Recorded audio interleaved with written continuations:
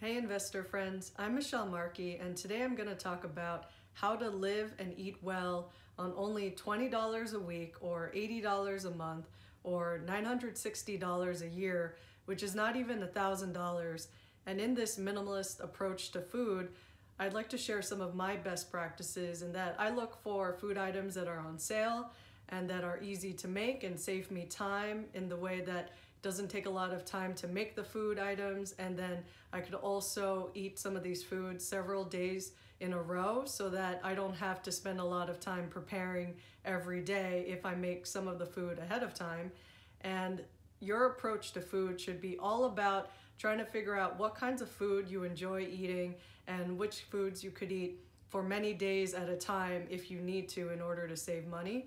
And there's no one size fits all. Sometimes we can't always stick to a strict budget of only something like $20 a week, but if you come to know what foods are generally your go-tos, you can quickly find that coming up with a month's worth of sustenance isn't too hard. So hope you enjoy some of the tips I'm about to share in this video. I'd love to hear from you in a comment about what's your favorite food and where do you enjoy food shopping. In my case, my favorite food is bread. I could eat pretty much all the kinds of bread all the time. And my favorite store that sells food happens to be Costco. So I'd love if you could also please like and subscribe to my video and YouTube channel. And I hope you enjoy this content. Thanks. Another best practice I advocate for is to look for foods that you perceive to be healthy for you and that you enjoy and that are affordable, because the way you stretch your dollar the furthest when it comes to food is to buy foods that you can envision eating all of it, and not something that if you buy the cheapest version of it, you might resent it because maybe it's a little bit more stale or it's not as healthy for you, and you'll feel some of those physical effects if you eat enough of foods that are not as good for you as other kinds of foods that might be multigrain or that have enough vitamin A and C and have enough omega-3 fatty acids. So those are the kinds of things that I try to look out for, as well as foods that are ideally organic or sustainably caught, like fish, and are also wild caught, and also when it comes to beef that are grass-fed ideally. So these are all kinds of factors that I think can make our food dollar stretch the furthest. I'll take you through the foods that generally last me a month and how much I pay for them and how many servings I generally get out of these foods.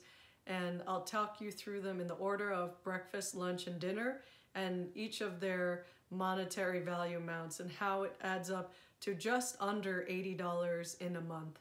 When I go food shopping, I try to plan ahead and buy in bulk and buy items that last a while or last long enough that I can eat them before they expire.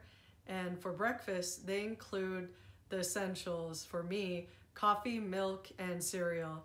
And in my case, when I'm at Costco, I'll buy this Starbucks 2.5-pound bag of coffee that happened to be on sale for $14. So over the course of a month, if I go through half of this, that's basically worth about $7 only for a whole month's worth of coffee, which is like 23 cents a day. And then when it comes to milk, I happen to buy slightly more expensive milk called Parmalat because for a quart, it actually is long shelf life, kind of like Yoo-hoo chocolate milk, so a similar concept in a carton. And that means I don't have to run out every week to buy milk. And if I buy 4 quarts, which is a gallon, that lasts me for a whole month for both coffee and cereal, and I'm pretty content with that. And then it only costs $2 a carton. And the other thing I like to have is milk with my cereal, and for this I'll buy a 1 pound and 2 ounce worth of Cheerios, let's say, with its whole grain oats, and this can last for a month in that it's a family size, so again an item in bulk and that lasts a while and that I'm pretty good with because I don't have high dietary needs during breakfast time.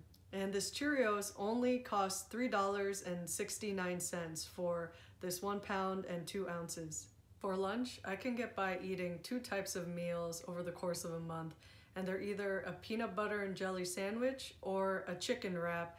And I source all of these items from either Costco, Trader Joe's, my local grocery store, ShopRite, or farmers markets. And the first one, with a peanut butter and jelly sandwich, I can buy 2 loaves of sliced bread that are 15 grain or multigrain, and it's $4.89 for 3 pounds of bread, which lasts me for 14 sandwiches worth. So I know that's a mouthful. And then moving on to peanut butter and jam. So let's say taking peanut butter from Trader Joe's, that's $2.99 for a pound, and then also similar, a pound of jam, and that's about $2.50 from a grocery store. And for the rest of the month's lunches, I'll make a chicken wrap, which I first discovered as a buffalo chicken wrap in college, and I fell in love with it with the addition of hot sauce. So that's pretty non-negotiable for me, is to have some spice in my life. And when I make my chicken wraps, I start out with buying 6 wraps that cost $1.59. So I'll buy 4 sets of these over the course of a month, and some of which I also use for dinner.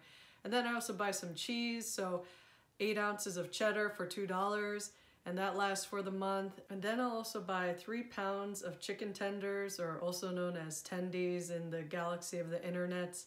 And this costs $8.50 when it's on sale at Costco. So that's a steal in my opinion.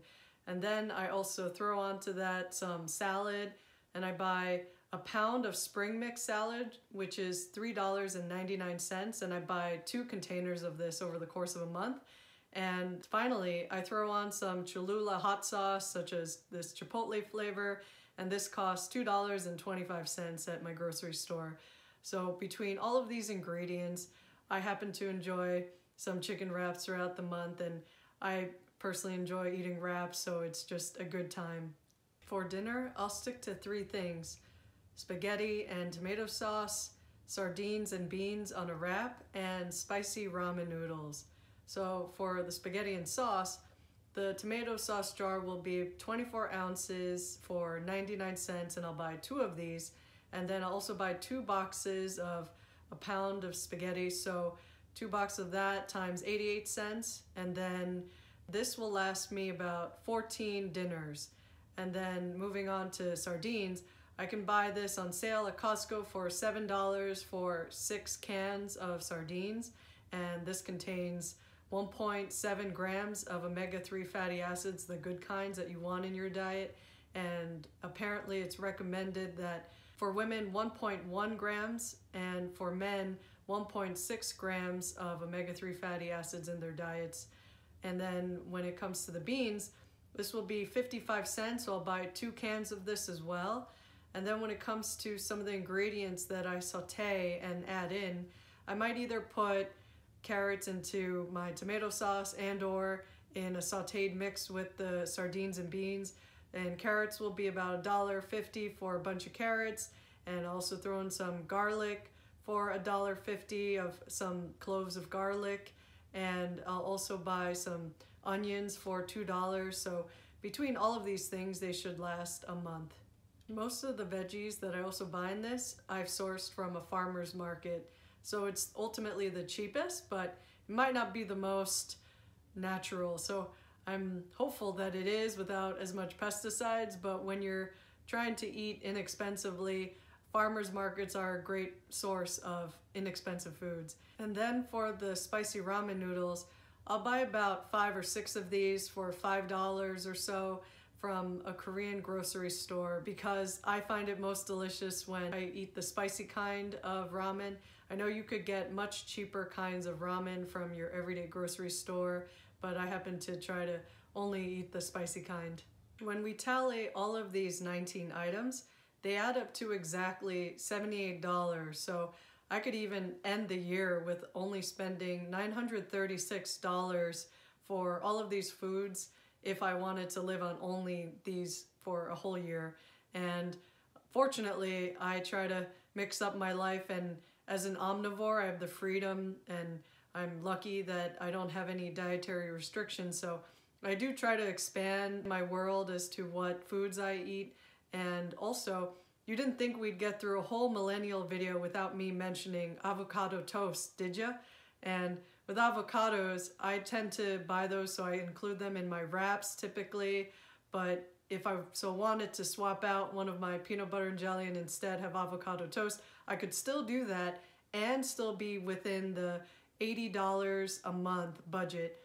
But then if I wanted to make my eating dinner a little bit more interesting with spaghetti and sauce, I could make it a meat sauce by buying some $6 for a pound of Trader Joe's Angus grass-fed beef, and that would put my budget way over the $80, and it would put it at $85. So I'd end the year with spending $1,023 if I had $6 of ground beef a month, and that would be okay. It wouldn't be too terrible because it's also good to have varied sources of protein. So that's kind of just other things that would make me tally my total food count items to 21 if I also include, and I'm feeling luxurious, the avocado and beef. And then after watching a video about all this food, you must be wanting to quench your thirst with something. And I'll tell you, what I drink with all of this food is just tap water.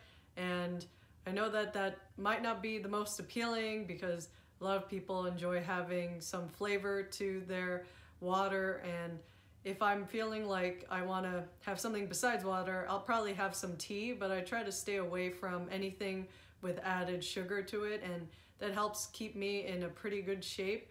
And the other suggestions I'd have for items to substitute in for some of these food items that don't cost a lot and last a long time, instead of Cheerio cereal, I might have muesli, or if I want to swap in some lunch and dinner items, I could buy a whole pizza pie for, let's say, $10 at a takeout, and I'll buy $2 of pepperoni that's sliced already from my local grocery store. So for $12, I could have 8 meals of pizza at $1.50 for each slice when I have that over the course of 8 days. And then I could also swap in some tuna fish cans, and that's pretty cheap, usually at 88 cents to $1. Or I could also do Trader Joe's burritos, so that's usually about 2 burritos in a pack for $2.50 or $1.25 each. And then there's also, if you want, you could sub in rice and quinoa. I didn't in this video example, but I know that those are also great items to buy in bulk and can last you a long time. And I happen to buy foods that I really like in this video. You could easily swap out for less expensive versions of what I got for savings of $15 to $20 a month. And you could get your yearly bill down to something like only $720 for a whole year. So those are some ways that I try to be cost effective when I'm trying to eat foods over the course of a month. And I hope you were able to learn and get something out of this video too. And if you enjoyed this video, I hope you'll like and subscribe. And I hope to hear from you about what your favorite foods were and what stores you like to shop at. Until next time.